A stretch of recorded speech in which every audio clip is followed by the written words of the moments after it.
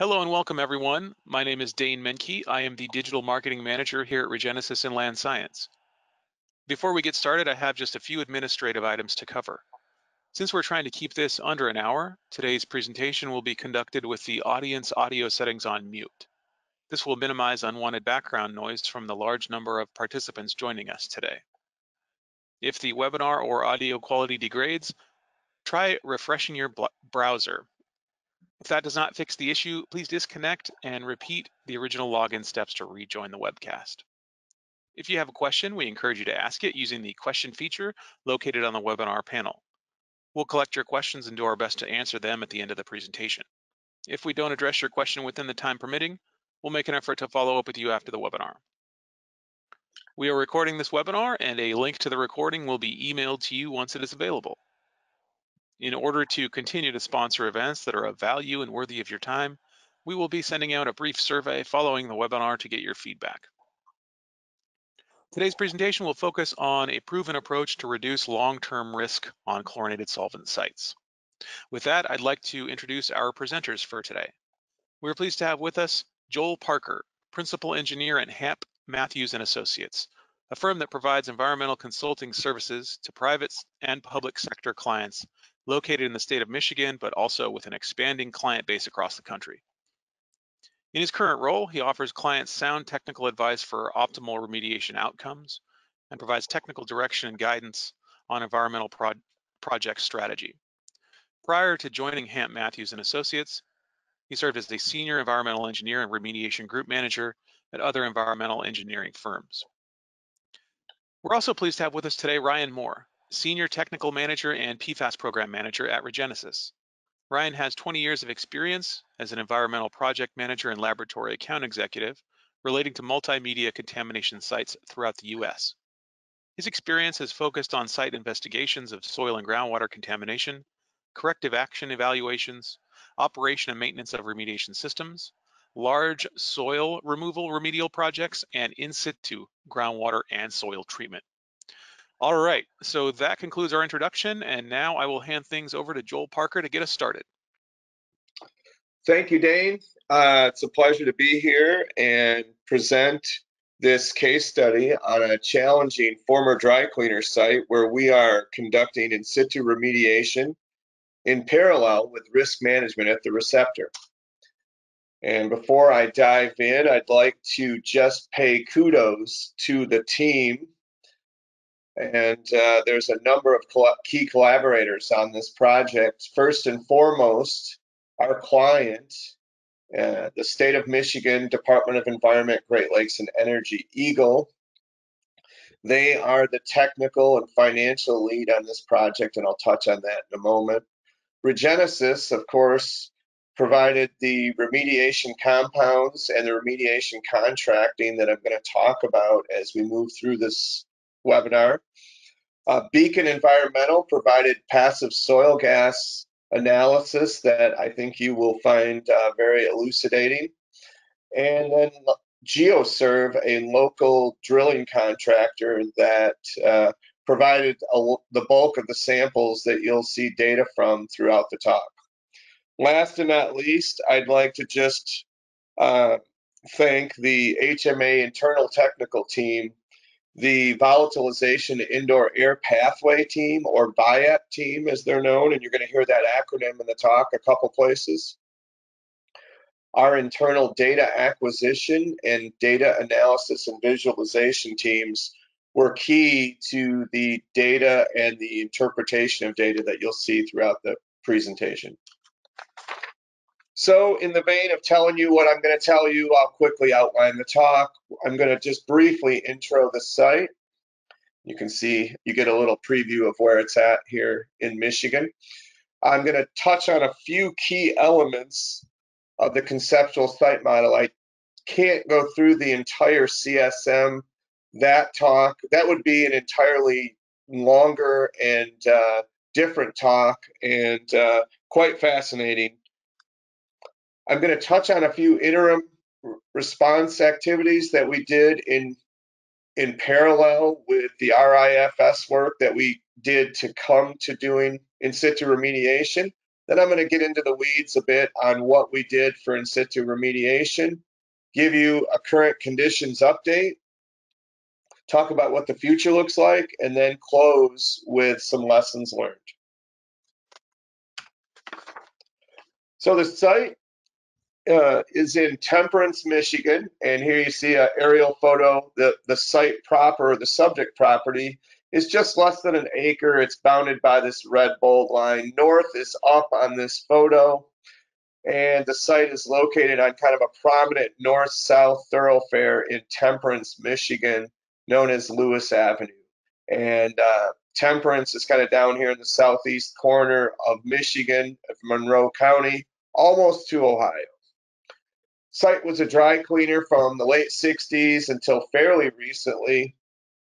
And as I said, it's an Eagle-led, it's a state-led site. And what that really means, one of the things that means is that the liable party is either no longer or just deemed financially incapable of leading the work at the site. So the state of Michigan Eagle leads the work both technically and financially.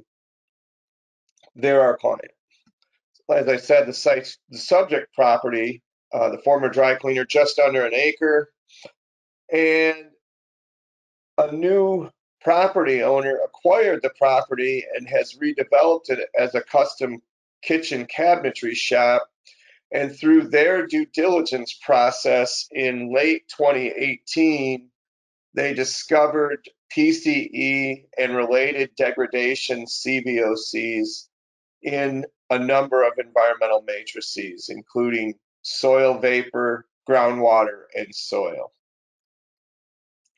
At that point, Eagle became involved, and in early 2019, Eagle contracted Hamp Mathews, and the immediate focus was on vapor mitigation at the receptor. As I said, this project is VIAP driven.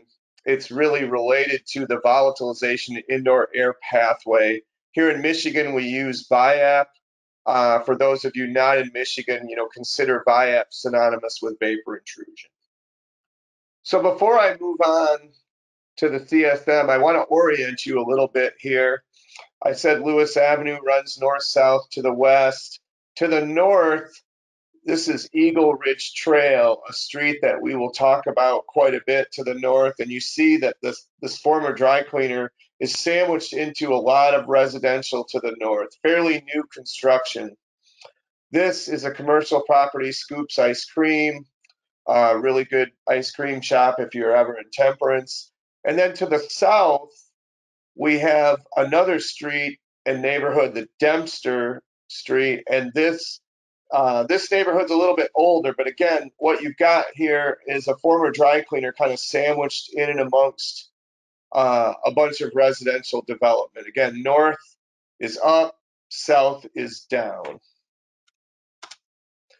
So now we'll get into the CSM, touch on a few elements. As I said, it really is kind of a perfect storm of circumstances.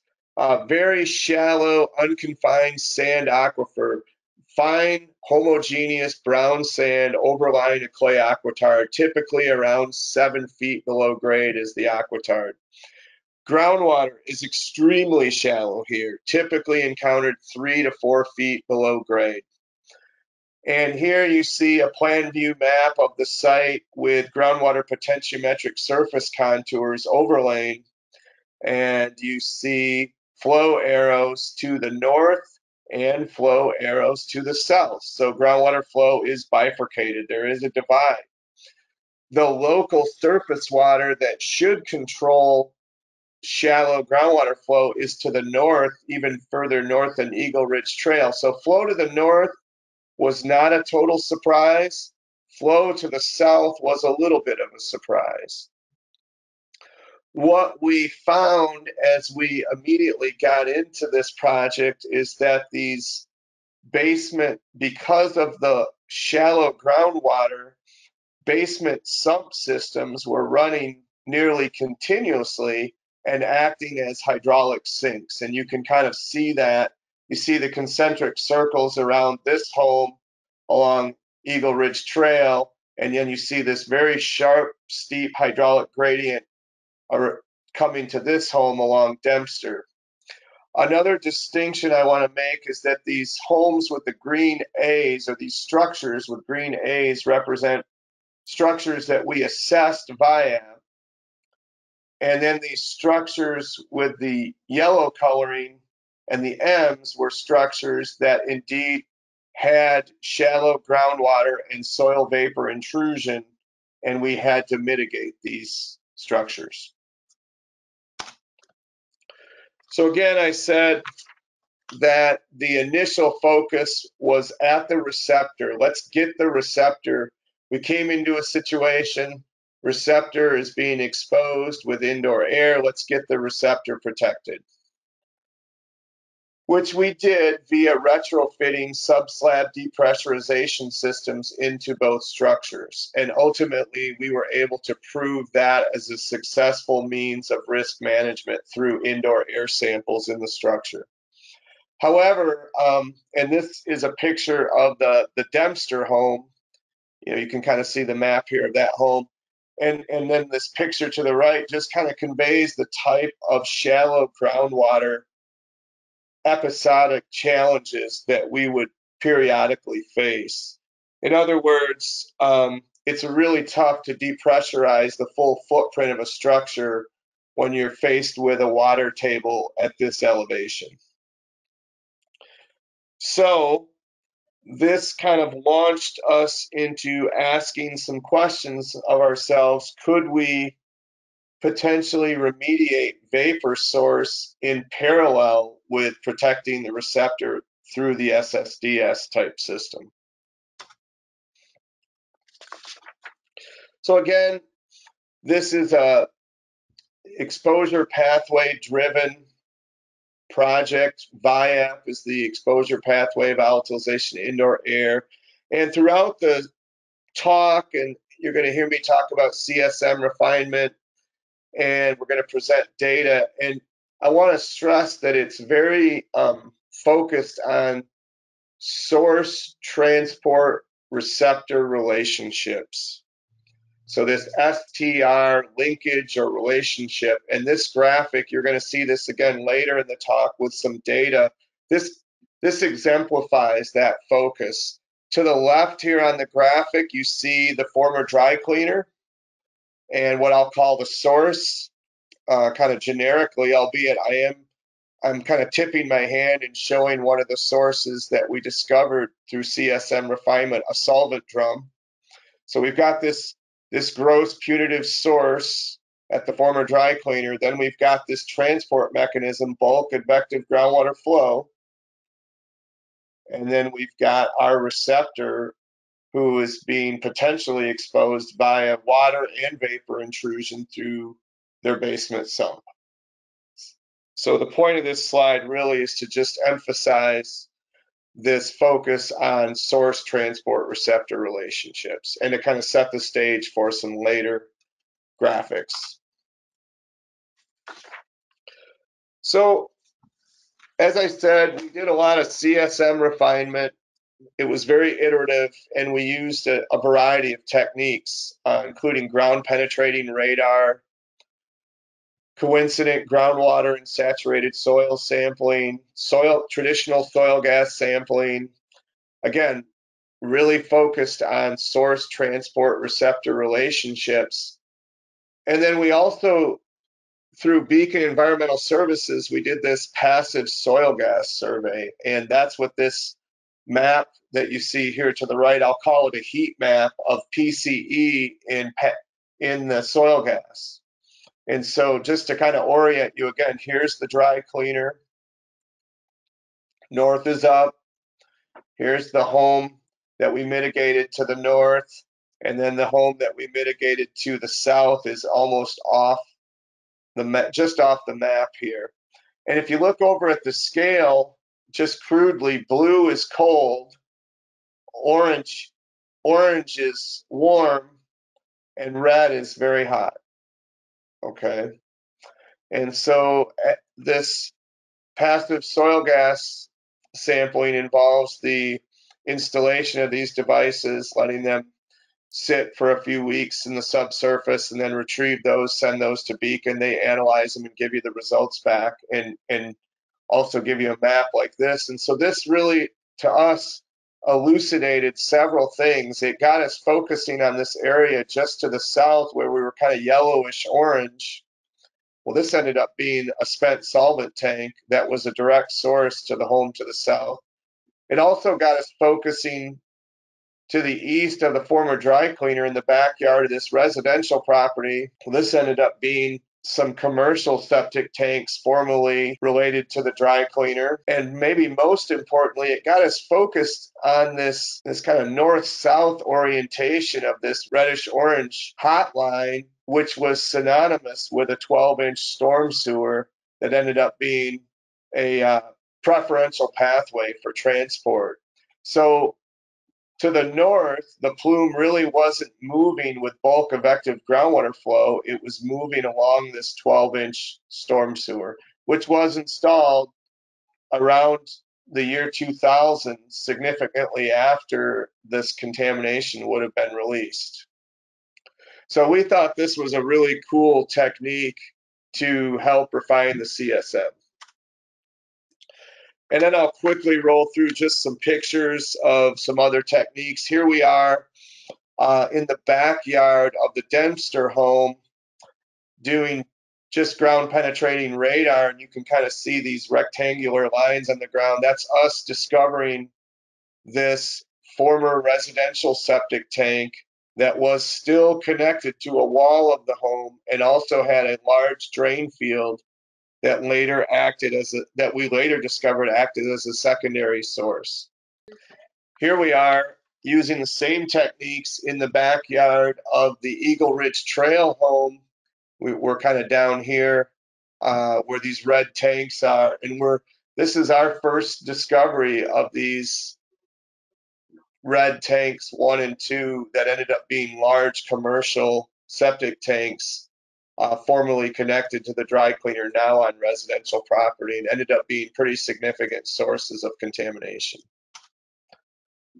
So I'm going to just quickly touch on some interim measures before we get more into the in situ remediation part. Again, I mentioned here's the former dry cleaner. Here we are where that spent solvent, where that heat map was for the Beacon. We ended up doing work there, targeting our RIFS, and lo and behold, we discovered a spent solvent tank.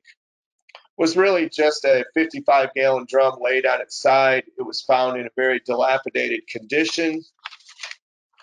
We ended up hand digging, hand exposing, removing all the sludge, and removing some grossly impacted soils related to this. This, because of its proximity to the structure, it was all hand excavation with some removal via basically a vacuum air knife type equipment. And this soil was very grossly contaminated, greater than 1 million parts per billion, all of it characteristically hazardous. We ended up getting about 8 to 10 cubic yards out of here.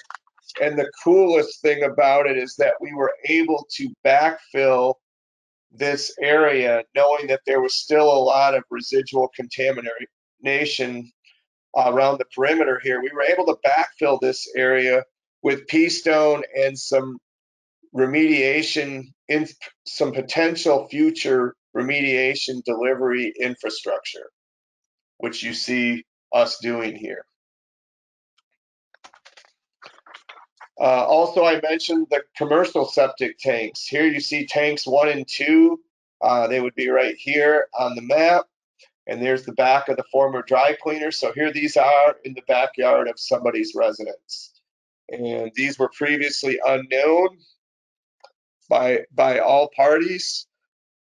These were massive concrete vaults, approximately 15 feet below grade. And ultimately they contained about 30% by volume this sludge that you see me sampling. And this sludge was very characteristically hazardous to the point that its disposal only disposal option was to be placed in drums and incinerated, which is what occurred. And we ultimately basically abandoned these tanks in place after emptying them and cleaning them. Then also I mentioned now we're back to the Dempster property, and I mentioned that we found this residential septic tank. Well, we also found a pipe that ran from that tank south and was still in connection with the basement wall. And here you see, if you can see my pointer, my cursor, there is the pipe still connected, stubbed off at the basement wall. And we actually were able to deduce that this pipe was also intruding CVOCs into the indoor airspace. And ultimately, we were able to cut and cap and abandon that pipe, which caused a dramatic improvement in indoor air quality in the basement, particularly with regard to CIS 1,2 DCE. So now I'm going to get into the data to kind of set the table for in situ remediation. You know, in parallel with a lot of that work that you just saw pictorially, we did a traditional RIFS. This was the bulk of that was done in early 2020, right as COVID was hitting. And this RIFS was also done around that same time. And we did a number of soil borings, almost 100 saturated soil samples, almost 40 groundwater samples, really examined coincident soil-water ratios to help us understand, was an area a source? Was it more of a distal plume or mid-plume area, or was it very near the receptor? Looking at, again, coincident soil-water ratios. At the end of the day, we ended up with a contaminant distribution in saturated soil that kind of looks like this amoebic Loch Ness monster. You know, in fact, we came to refer to this as Nessie. You see a plume from that spent solvent tank kind of directly heading right for the basement sump crack of the Dempster home. You see a plume coming from the septic tank area in the backyard here, traveling down the storm sewer over to the Eagle Ridge Trail home. And then also there was because of that bifurcation and flow divide, you saw a plume kind of heading from the septic tank area, still heading toward the Dempster basement sump crack system. This aerial extent is about 0.4, not quite half an acre, and in total it had about 105 kilograms of total mass, the bulk of which was PCE. In groundwater, very similar picture, a little bit more CIS in the groundwater than in the saturated soil, vinyl chloride in the groundwater, even some dissolved ethane, albeit low concentrations, about 20 microgram per liter at a few key locations in the groundwater. But generally the same basic contaminant distribution, which really didn't come as too much of a surprise. So as we started to go through the RIFS, we noticed that one, redox was already pretty favorable for reducing technologies. Again, acknowledging that groundwater is pretty shallow, so it's easy to access or deliver to the groundwater. And we started to ask ourselves, could we reduce the source mass significantly? Could we do in situ remediation to reduce source mass, significantly, and achieve low VIAP screening levels in groundwater at the receptor? And these are quite low screening levels, almost basically method detection limits for these chlorinated compounds. So as part of the RIFS, we vetted a number of technologies, and this is the preliminary screening matrix from the RIFS report. Right away, due to logistic constraints, the cost of hazardous waste disposal, and just the intrusiveness. A number of kind of brute force ex situ and even in situ technologies were just deemed infeasible. Their cost was just getting too high, too intrusive on these two residential properties. We knew that the redox was already looking favorable from a reducing standpoint, and with the remedial cleanup objectives of qualitative, reduce source mass, and then quantitative, achieve low VIAP screening levels at the receptor, we retained some in situ technologies, primarily in situ chemical technologies, both chemical reduction and chemical oxidation, and in situ biological technology, namely halorespiration, or what a lot of people call enhanced reductive dechlorination. We also retain an in situ physical technology that we envisioned coupling with those destructive technologies, colloidal activated carbon, with the mindset that those destructive technologies coupled with carbon could give us very rapid, expeditious lowering of concentrations and achievement of the RCOs, and yet coupled with the destructive mechanism, we could get this long-term sustainable treatment train.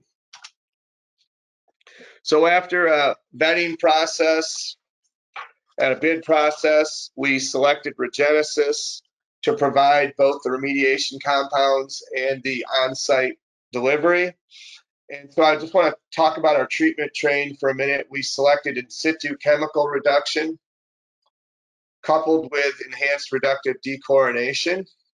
And at some locations of the site, we wanted to go further and yet couple that or fuse that with the colloidal carbon, what I just talked about on the previous slide. And at the risk of being redundant, I'll kind of hammer on that a little bit more on this slide. So for the ISCR, we selected the sulfadated micro ZVI, sulfadated zero valent iron, to promote abiotic degradation. For the biological component, we selected in some areas hydrogen release compound, or in other areas 3D-Me as the electron donors. And then in all cases, the halo respiring inoculum of BDI+. So this concoction or this accoutrement would offer us an electron donor and the halo respiring bacteria needed to promote microbially mediated transformation of these chlorinated ethenes. And then lastly, but importantly, at some locations, and we're going to touch on those, we combined those two destructive technologies with rapid physical absorption via plume stop. Again, with the hypothesis that coupling the destructive technologies with this absorptive technology, the pore sites would remain open for continued long-term sustained treatment. So we would get both rapid treatment and sustained long-term treatment. Here below, we show a couple of the destructive pathways at play. This upper pathway is the microbially mediated sequential dechlorination, where PCE would dechlorinate and go through TCE, cis-1,2-DCE, vinyl chloride, and then non-toxic ethene. The lower destructive pathway is the abiotic pathway, and that is where we see a number of acetylenes formed, eventually acetylene, which would then be also converted to ethene long term. So with all that, with that hypothesis or concept for treatment train in mind, we set about breaking this Loch Ness monster up into parts, and based on coincident soil-water ratios and where we thought we could get the most bang for the buck, we broke the site up into 6 areas. Areas 1 through 6 that you see here on the map, and areas 1, where the spent solvent tank was, area 2, just down gradient of the septic tanks, and area 4, encompassing tank 1, the tank 1 area, those were considered to be sources, and the deployment there was a little bit more of a, well, let me back up and say that delivery was accomplished at all locations via direct push geoprobe, okay? At areas 1, 2, and 4, the deployment was a little bit more of a source grid style, touch the whole thing, touch it all. Areas 3, 5, and 6, especially these long, kind of skinny ones, 3 and 5, were really more distal PRB style configurations. Okay, areas 2 and 4 did not have colloidal carbon or plume stop, and that was primarily because they were at locations where the hydrodynamics were quite slow. If you recall, they were kind of in that flow, in the area of the flow divide, and so the hydraulic gradient, some of the other hydrodynamics here were a little slower, and we felt we could get away without the plume stop here. Whereas areas 1, 3, 6, and 5, really on severe flow paths to the receptor, we wanted that instant gratification that came with the absorption that the plume stop could provide. Here at the lower left, you see the recipes for all the areas. In total, 121 injection points, just under 11,000 gallons of injectant volume. This is really the same information, and I kind of already explained this, but areas 1, 2, and 4 were sources. Areas 3, 5, and 6 represented a little more distal plume. And so the fast dynamics at 1, 3, 5, and 6 necessitated that we added plume stop to the injectant mix, whereas the slower dynamics at 2 and 4 allowed us to not use plume stop. In this lower table here, you just see some more of the rationale and thinking that went into our initial pilot. And I'm going to roll through a few pictures somewhat quickly here, but here is area 5. There's the former dry cleaner. Here we are at the Eagle Ridge Trail, and this is that area 5 along that storm sewer flow path up to the receptor. And you see a number of hoses carrying injectant from a remediation trailer that's kind of around the corner behind these trees to injection points. Here are those injection points. Here's one, here's another one with the red hose. It's simply a geoprobe rod with a tight, leak-proof fitting, injecting from an injection trailer under a slight amount of pressure through the geoprobe rods. Here we are at area 1. This is the spent solvent drum location, and here you see this is the concrete. Remember our excavation, we replaced that concrete. That's right in here, and so you see us, here's a geoprobe rod. Here we are. Remember that PVC delivery gallery that we installed here? You see us connected to that, and another rod. So that's kind of what injection looks like in area 1. Here's a close-up of that. And the cool thing about this is you see one of the field people was dropping a baler down a proximal well. And here is visual identification that the material is indeed being delivered and distributing. This black color comes from the plume stop, and I believe the sulfinated micro ZVI also has a black color, but this is definitely got plume stop in it.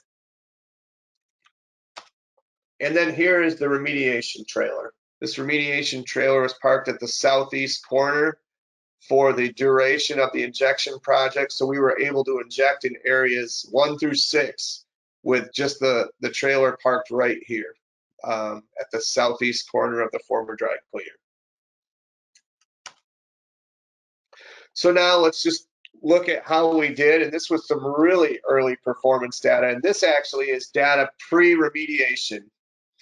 And again, from left to right, this is distance from the source, from the spent solvent tank, this MW20 and MW19. These are those wells that you saw One of these is that well that you saw with the guy pulling the baler out that was black. So you see pre-remediation, we had PCE up around 78,000 micrograms per liter. And then you see the concentrations with distance, of course, degrade or decline, I should say, not degrade, but decline, reduced concentrations as you get closer to the receptor, albeit still a few parts per billion in the sump water at the receptor. And then cysts, not a lot of cysts, a little bit more as you get further away from the receptor. Now let's look. After 1 month, we delivered in August, so the black line is right before injection. Now this red line is 1 month after delivery, and we see some decline already in PCE, a little bit of increase at MW32, which happened to be in that drain field of the connected to the residential septic tank. And I mentioned before that ended up being a secondary source. And we see a little bit of cyst, but we're early at this point, only 1 month out, 2 months out. We still see really nice rapid decline in PCE, and we're seeing some cyst generation, to be expected, right? Because we're dechlorinating. And then 3 months out, fairly similar, but very encouraging results. So we saw really rapid decline in the source in PCE, a little bit of a bump in PCE in this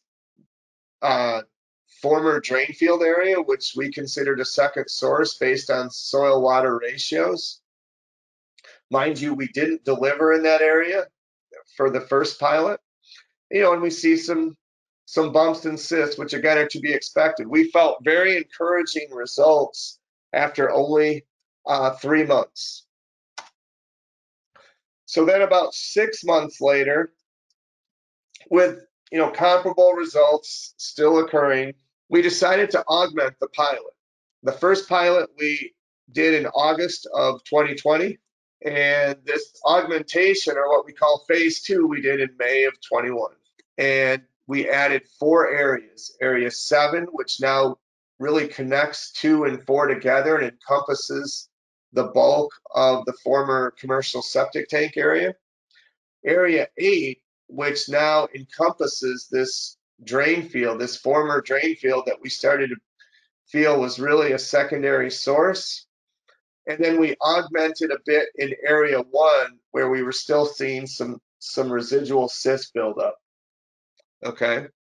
And again, the main objective here was to give us some better spatial coverage, although we did increase our bottom injection depth to 8 feet from 7 feet before, wanting to get into that upper 6 inches to a foot of the underlying clay. So now I want to fast forward to current conditions, or what we perceive to be current conditions. This is June 2022 data. So this is approximately 1 year after that augmentation event. And again, this is that source transport receptor flow path from the spent solvent tank from the former dry cleaner to the Dempster Street receptor, the basement sump. And we thought this was a really clever way, an interesting way to present this data. Here you see the cross section of the flow path. The blue shows you the areas where we did in situ injections. And then down below, you see trend line graphs for PCE and cyst DCE for the source along the transport route and at the receptor.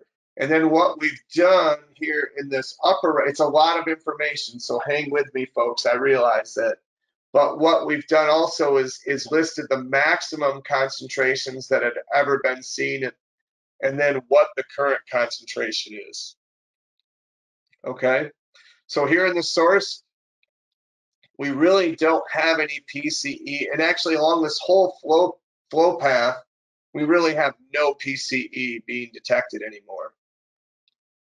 We still have a little bit of DCE, but considerably less. You see it initially blipped, and it's hard with the scale, I know, but it's pretty darn low now at the source. And as you get closer to the receptor, it's even lower. And as you get to the receptor now, we're non-detect at the compliance point, which is this basement sump. And we've achieved that now for about 6 months, so we're pretty excited about it. An analogous figure for the north plume. This is the plume that flows along the storm sewer. Here you see the storm sewer. Here you see the tank one with the sludge. Again, keep in mind that we removed all that, but it spilled over and caused a lot of residual source contamination. And you see fairly similar results. That is, I want to mention that this vertical line represents the phase 2 pilot augmentation. So the first pilot started right around here, just after the first monitoring point, and then here's the pilot augmentation. So again, pretty similar results. Really good destruction of PCE. Again, not a lot of PCE in the transport anymore. And at the receptor, no PCE. In fact, we're non-detect again for PCE at the compliance point, which is the basement sump crack. Similarly, we had, as the other flow path, we had some big spikes in cis DCE, but that started to come back down. And at the receptor, again, importantly, we are achieving the VIAP screening level for DCE. We've got a small detection, 1.5 micrograms per liter. And that's been pretty consistent too over the last 6 months. So we're really excited about this data from the standpoint of achieving these stringent VIAP screening levels at the receptor. So another more familiar way to look at this data is to look at the change in groundwater concentration over time in a plan view. So here was our Loch Ness Monster for PCE in groundwater pre-remediation. See the hot spots. You see the fact that it's traveling along the storm sewer to the receptor and not with bulk advective groundwater flow. Here's where it was about 8 months after the first pilot, right before we augmented, and you can see significant contraction of areal extent and severity of the PCE plume. But again, we wanted to hit this area in particular with some more spatial coverage, and this area with some spatial coverage. And then after the augmentation, the current conditions, June 2022, here we see out of 20-some monitoring points, we're left with one tiny little blip that's above 10 micrograms per liter. So just dramatic reduction in areal extent and severity of the PCE plume. This actually calculates to a 99.9% reduction in the groundwater mass. If that reduction were to hold up in the saturated soil, that would mean that the remaining soil mass of PCE is about 1/10 of a kilogram. So that would represent almost 100 kilogram reduction in PCE mass. Let's do the same thing for cis 1,2 DCE because that's a pretty prominent contaminant out here as well. Again, here's the pre-remediation Loch Ness Monster, and it's got a little bit weirder shape, we came to learn. But again, about the same, about 4/10 of an acre of areal extent, some hot spots. This is pre-remediation for cis 1,2 DCE. After 8 months, well, it's actually gotten a little bit bigger and more severe, right? There's a couple of red hot spots that are above 10,000, and it's gone up in total mass. If you take this area and convert that to a volume and convert that to gallons of water, we've gone up in mass after 8 months.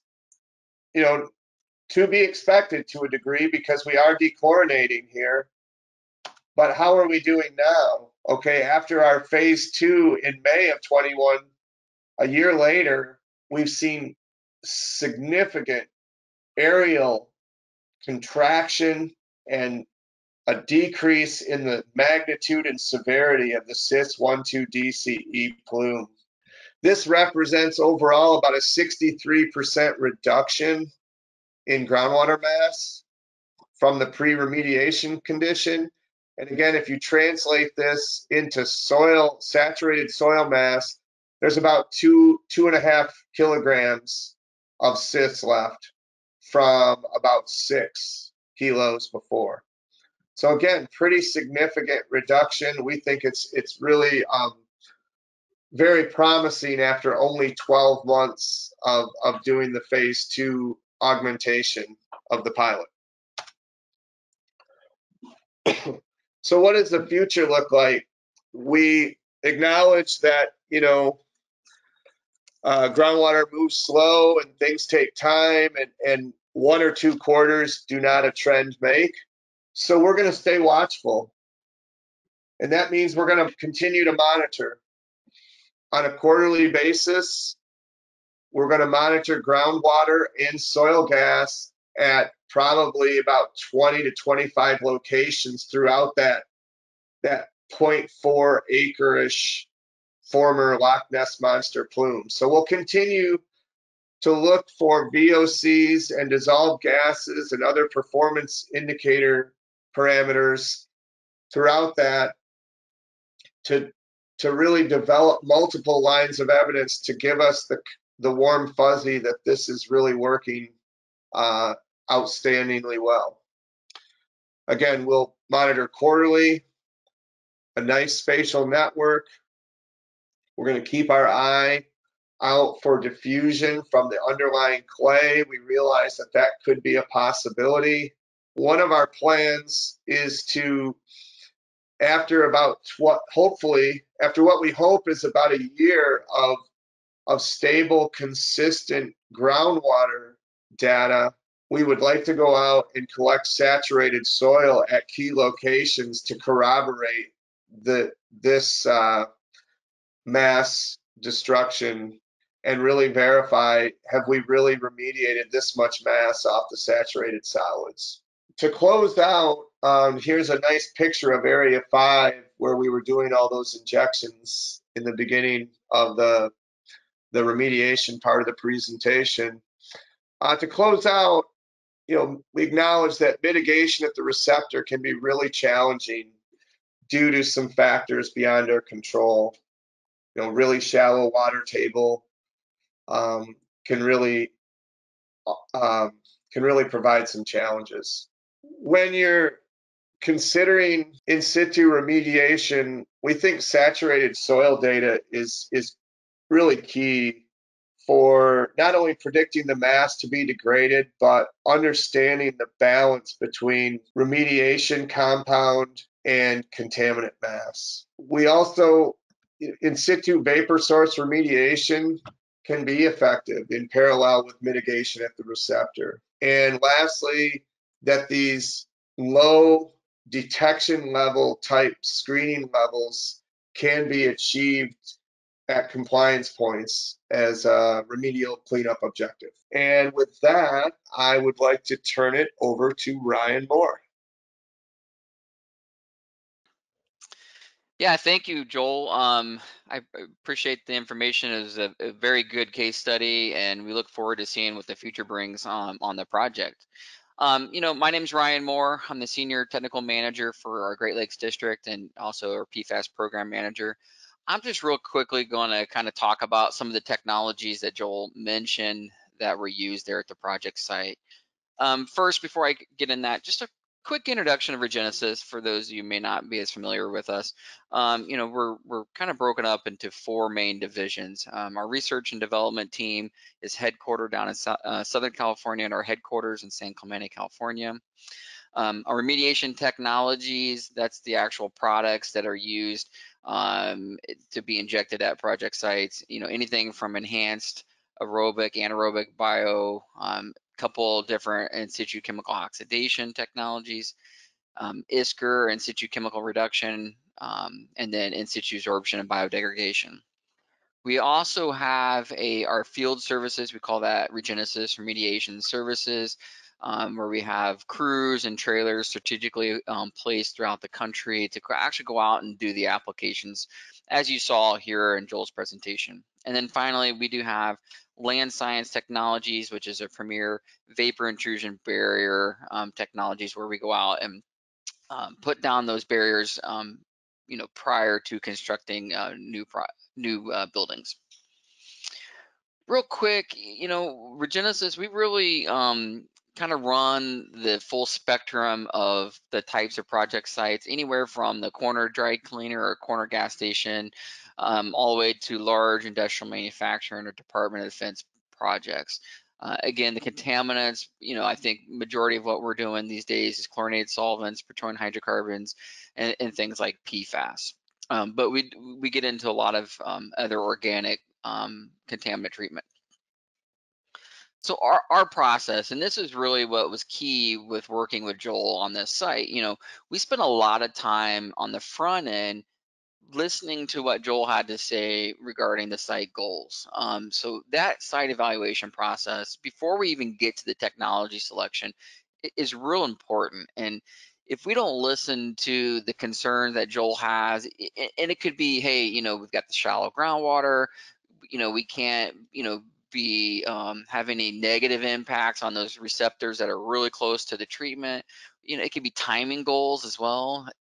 This is a project where there was true risk, true vapors, initially going into these buildings. And so what Hamp Mathews had to do is kind of, mitigate that and stop that risk right away.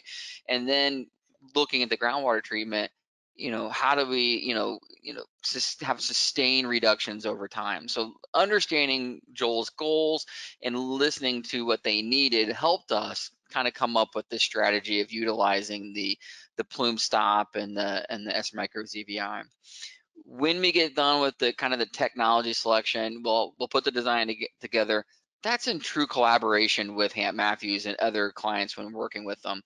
So there's a lot of upfront work before we ever get out to product implementation. When we get out in the field, obviously the trail, you saw the pictures of our guys and the trailers out there doing the work. Nobody has more experience with the application of our technologies than our own guys. And so this is something that they do every day. So product implementation is an important step that you really don't want to miss out on, because all the chemistry is great in the lab or in theory, but if you don't get it where it needs to go, you're going to show non-performance. And that's something that we really don't have an appetite for. And then finally, on the back end, when you start getting data for your project sites, we really spend a lot of time with clients to kind of go over that from a post-op evaluation, right? How is this looking? How does it compare to similar sites? Am I ahead of schedule or behind schedule, et cetera? So real quick, it's the three primary technologies that were talked about today: plume stop, S-micro ZVI, and 3D microemulsion. So first, plume stop. What is plume stop? In essence, it's activated carbon milled down to really small particles, 1 to 2 microns. It's the size of red blood cells, right? As you can see in the video here, it really is easily mixed into a water solution that makes it easily injected, right? When we inject it under low pressure, it allows it to get even distribution in the subsurface. In essence, what we're trying to do is convert that aquifer into a purifying filter. The goal of the plume stop treatment is really, again, coat the contaminant flux zones and then control against long-term back diffusion. Here in the picture, you see this is not from Joel's site, but an example of what a good soil core would look like post-application with plume stop. You see that real good uniform distribution of the colloidal activated carbon. Next, real quickly, 3D microemulsion. 3D microemulsion is our electron donor. Again, Joel talked about the different processes or mechanisms for remediation here, and the primary one is reductive chlorination, right? Again, like Joel said, converting PCE to ethene is the goal. Well, enhanced reductive chlorination has been going on for 20 plus years. A lot of times, and especially in the early days, what people really used was soluble substrates or simple sugars. you know, it's really an inappropriate substrate to use, primarily because it would release hydrogen very quickly and kind of wash out. Typically after 4 or 6 weeks, you'd have to reapply. So theoretically, in most cases, you know, for simple sugars like this, you'd be reapplying 6 or 8 times a year. Well, in the late 90s, you know, REGENESIS developed an engineered controlled release substrate, or we call it HRC, hydrogen release compound. And hydrogen release compound is still used to this day, and a lot of times it's used with our plume stop product because it won't interfere with absorption of the carbon. The benefit of hydrogen release compound was that, you know, you get greater than 2 years of longevity in the terms of the hydrogen production, and you avoid that multiple applications. REGENESIS kind of looked at this and said, well, how can we improve that even further? And that's how we got 3D microemulsion. In essence, what we did was taking that HRC molecule, which is that lactate and polylactate esters, and combined it with a long chain fatty acid.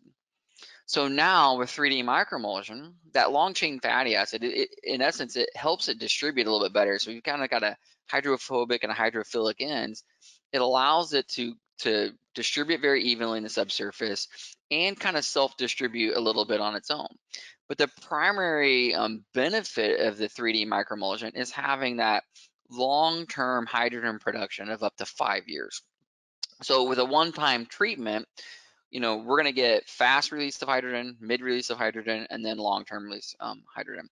So for example, for like Joel's site where the 3D microemulsion was used, we're going to get, you know, treatment many years after initial application. Onto the S-micro ZVI, right? So what is ZVI? Zero valent iron. It's just nothing more than an engineered reductant that is manufactured to be reactive with chlorinated solvents and water. You know, why do you use it, right? One, you can address the CVOCs through the reductive dechlorination process or a chemical reduction. And when doing the chemical reduction, it can help reduce daughter generation. Kind of back to the graphic again that Joel showed is, you know, this pathway, the top pathway again is that reductive dechlorination process that we're using a lot of times in the bio projects. But the abiotic pathway or beta elimination pathway, it's often called. So the parent compounds of PCE and TCE will convert to different acetylenes and then through to ethene and ethane. Now you sometimes like people think, oh, you'll never generate daughters with using iron. It's not true. A lot of cases, iron will react a lot with water, so you still get this kind of traditional reduction pathway where DCE and vinyl chloride will be generated. The goal, though, is to minimize the generation of daughters through the abiotic or that beta elimination pathway. So a couple quick slides on the difference of S-micro ZVI and commodity ZVIs. You know, first, bare metal iron will react mostly with water. And on the right, you see a graph here, and the white column is the reactions of bare metal, the bare ZVI, right? You get almost 90% reaction with the water and a small, maybe 10 or 15% reactions with the TCE. Well, what does that mean in terms of your project? Well, first, it's going to kind of create this passivization of the iron particles. In essence, think of it as kind of like a rind or a rust forming around that iron particle. It's going to decrease the efficiency of the electrons transfer. And so you get less treatment, or, you know, you're not using the iron to its full potential. Our solution is to coat that iron particle with an iron sulfide. And when you give that coating or that sulfidated coating, you've kind of reversed that relationship in terms of the reactions with water, right? Instead of now reacting mostly with the water, it reacts very little with the water and mostly with the parent compound. So again, back to the graph on the right, you see that that bar represents that you're getting more 90% plus reactions with the TCE and very little with the water. So, you know, by coating the iron particle with this iron sulfide, we minimize reaction rate with the water and we maximize the reaction rate with the CVOC. Next, I want to kind of show an example or kind of a few slides here that really visually show you the difference between commodity powdered iron and the colloidal S-micro ZVI, right? So what you'll see is that first, when adding iron, this is the commodity kind of powdered iron, it's kind of clumpy. You add it to water, this doesn't mix very easily. You can shake this up, you can stir this. Think about trying to inject this product, right? It's not going to go in very easily. One, the iron particles are very large. You won't get uniform distribution. And it'll clump and kind of settle out. So you have to have lots of agitation. When you look at the S-micro ZVI, again, it goes in kind of like a liquid. And when you just stir it, the iron particles are so small that it is easily injected in the subsurface. And it is great with injecting under low pressure. You can see even after a few minutes, the iron in the S-micro ZVI will stay suspended in the water much longer than a commodity powdered iron. So you not only get the benefit of the reaction efficiencies with the S-micro ZVI, but you also get the benefit of the ease of use or the injectability. Real quick before I end it, these technologies, there's a lot of synergy with the S-micro ZVI for our existing products, like with Plume Stop or with 3D microemulsion. As the example from Joel's presentation, Plume Stop and S-micro ZVI, they're mixed in the same tank and blended and injected all together. So that makes it, from an application and ease of use, very application friendly, so to speak. And then with the 3D microemulsion and S-micro ZVI, again, they can be mixed together and applied at the same time. By combining these different mechanisms for mediation, you get much more efficient treatment. You get kind of that acceleration on the timetable, especially when you're using the Plume Stop. And your daughter product generation is lower. And so it's not that you won't generate daughters, but instead of getting these large peaks post-application, you've really muted the daughter generation. So that helps to get results kind of back to what Joel's site looked like. So with that, again, I appreciate the time, and we thank you, Joel, for your presentation. It's very informative, and we look forward to hearing your questions and talking with you guys. All right, thank you very much, Ryan. Yes, that does conclude the formal section of our presentation. So at this point, we'd like to shift into the question and answer portion of the webcast. Before we do this, just a couple quick reminders.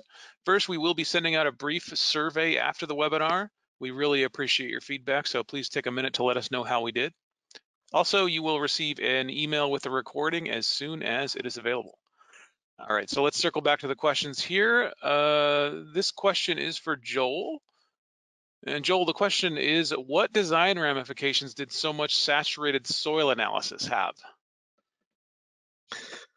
All right, Dane, that's a really good question, and the best way I could answer that is that having that density, both spatially and vertically, of saturated soil analyses really allowed us to tailor the delivery vertically and spatially to the zones where the sorbed mass was the highest.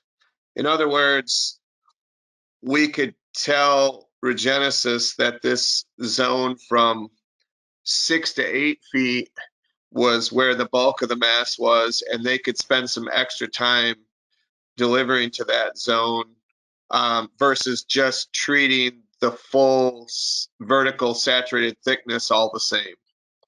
And similarly, so we could have that kind of surgical mindset vertically, but also similarly in the spatial aspect as well. All right, thanks, Joel. So here's a question for Ryan. Ryan, the question is, what happens when the carbon is used up? Yeah, that's a great question. The carbon itself isn't going to go anywhere. So, when you apply Plume Stop, in essence, it becomes part of the soil matrix. When you add destructive technologies like the electron donor to promote the anaerobic bio, or the S-micro ZVI to promote the chemical reduction or the S-curve pathway, it will regenerate that carbon to allow more absorption sites available to capture those contaminants. If for some reason, the aquifer condition is no longer favorable for destructive, it means, maybe it's no longer anaerobic and you're not getting that same bioactivity, you can come back in and add some additional electron acceptors or electron donors, I mean, and promote that degradation again once more. So it really is regenerative in terms of the absorption capacity, and just kind of depends on every site. But in essence, the carbon is not ever used up where it won't be available going forward. Okay, thanks, Ryan. So here's another question. This one's for Joel. Joel, the question is, what kinds of ORP readings and dissolved methane concentrations do you see across the treatment areas? That is also a good question. Typically in the field, as a low flow stabilization parameter, we see groundwater ORPs generally minus 125 to minus 225 millivolts in that neck of the woods. Highly variable with such a shallow groundwater that is subject to recharge. So, of course, if you catch your sampling, we try not to catch the sampling events too close to a weird perturbation like a big precip event, because now you've got some pretty oxygenated water, recharging. So anyway, generally about a minus 100 to 220-ish millivolt is a good range for the ORPs that we see. And then dissolved methane, I had a bullet on one of the slides. Post remediation, we are seeing dissolved ethene averaging about 1,200 micrograms per liter, which we think is just really outstanding evidence of full dechlorination. It's some of the best data we've ever seen on that front. We do see dissolved methane, of course. We've created reducing anaerobic conditions. Typically, those dissolved methane concentrations are in the 100 to several thousand range, so maybe 100 to 2,500 range. We have had a few spikes at a few locations that were even up in around the 5,000 microgram per liter range. Those spikes were not sustained. In other words, they the next quarter they were back down, and so they didn't really flag too much of a concern. We do monitor methane in the soil vapor synonymous with key locations for groundwater as well. And so we really keep our eye on methane in the soil vapor to make sure that we don't have any unintended consequences, let's say. But one of the things that we're really excited about is as I started with, the dissolved ethene and ethane is at a number of key locations throughout the treatment system. We're seeing higher concentrations of dissolved ethene and ethane than even dissolved methane. So we're pretty encouraged about that. All right, thank you very much, Joel. So that is going to be the end of our chat questions. If we did not get to your question, someone will make an effort to follow up with you. Also, thanks for staying with us. Our webinar went a little bit long today. If you'd like to learn more about services from Hamp Mathews and Associates, please visit hampmathews.com. If you would like to learn more about remediation solutions from REGENESIS, please visit regenesis.com. Thanks again to Joel Parker and Ryan Moore, and thanks to everyone who could join us. Have a great day.